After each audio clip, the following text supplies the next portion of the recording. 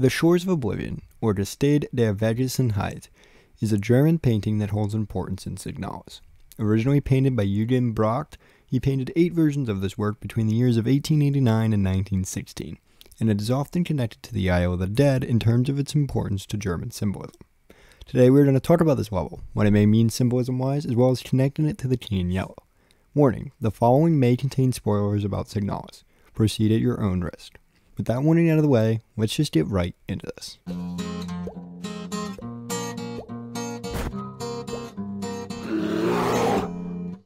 Gestade is a level that occurs twice, the first of which being after we descend down into the hole in the mines, serving as a level between the mines and nowhere. Upon entering this first version of Gestade, we find ourselves emerging from a dark tunnel. This tunnel vaguely takes the shape of the hooded King in Yellow. We also see a countdown on the screen. When this countdown hits 0, the level will end. Further into Gestade, we find a wall that is made out of flesh, and running blood courses down its side. This first visit to Gestade features several notes strewn about the shores, notes that if read, do not save to our memory. These notes are mostly quotes from the King in Yellow, and they say the following: "For there be redacted sorts of death, some wherein the body remains redacted, some it vanish quite away with the spirit. One kind of death, the spirit also die, redacted, while yet the body was in vigor for many years. Sometimes redacted, it dieth with the body, but redacted is raised up again, redacted where the body did decay. And a redacted star fell, redacted sky, and a mountain into the sea, and redacted turned to blood, redacted moon, redacted turned dark. Along the shore the cloud waves break, the twin suns sink, redacted the shadows lengthen. Redacted the night where black stars rise, and strange moons circle the skies, but stranger still, song of redacted unsung, as tears unshed shall dry and die." As was probably obvious, those notes are clearly connected to the King in Yellow. The first version of Gestade also features a version of the King in Yellow. This version has 3 seals remaining on it.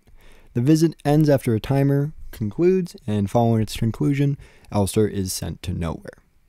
It appears again, Gestade does, following the memory scene, where again, after Elster jumps into the meat hole in the Penrose, she finds herself here.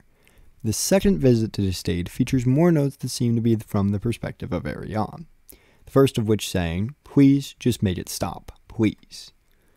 An ocean of memories where I ends and we begin. Those of us who can hear its call in the night, an invitation. Something old, far older than humanity, sleeps deep below the ground. Great holes secretly are digged where earth's pores ought to suffice, and things have learnt to walk that ought to crawl. We should have never left the primordial soup. Only through death can I escape the call of the one who rules above all life. But I fear the dark sea that will swallow me. Come join us. Together we will be eternal. There is no escape. We will be one. Those who sing the same song have heard it in their dreams, a dark tone at the edge of hearing, a silent voice whispering to my heart." These notes are complicated. On one hand, they definitely could be from Ariane's perspective. There is also the counter theory that they could be from the perspective of Folk.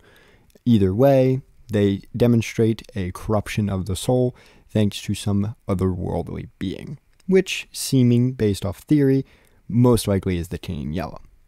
This visit is also different in that it has a boat on the shore. This boat is similar to the one depicted in the Isle of the Dead painting, and is the same boat that we see in the Aura dorms.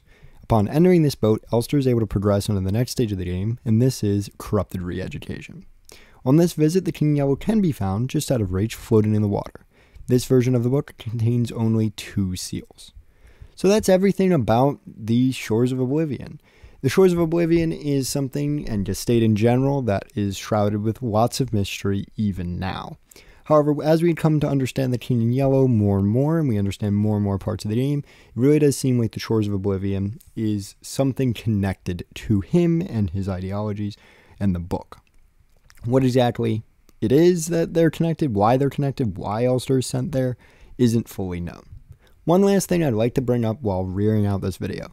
It is quite unique that in the bottom right hand corner of the Gestade levels, there's actually the letter A that is just sitting there and present. It isn't in any other first person scene or any other perspective. It's only in Gestade. I have no clue why this is the case, but some have theorized that Gestade actually takes place from the perspective of Ariane, and I think that is quite interesting. But that's all I've got for you guys today. A short little video introducing the Shores of Oblivion and how they pertain into the lore. I hope to see you guys next time as we continue our exploration into the King in Yellow and the answers that it may hold for the game. Till then though, this has been Chris Beast, and I'll see you all next time.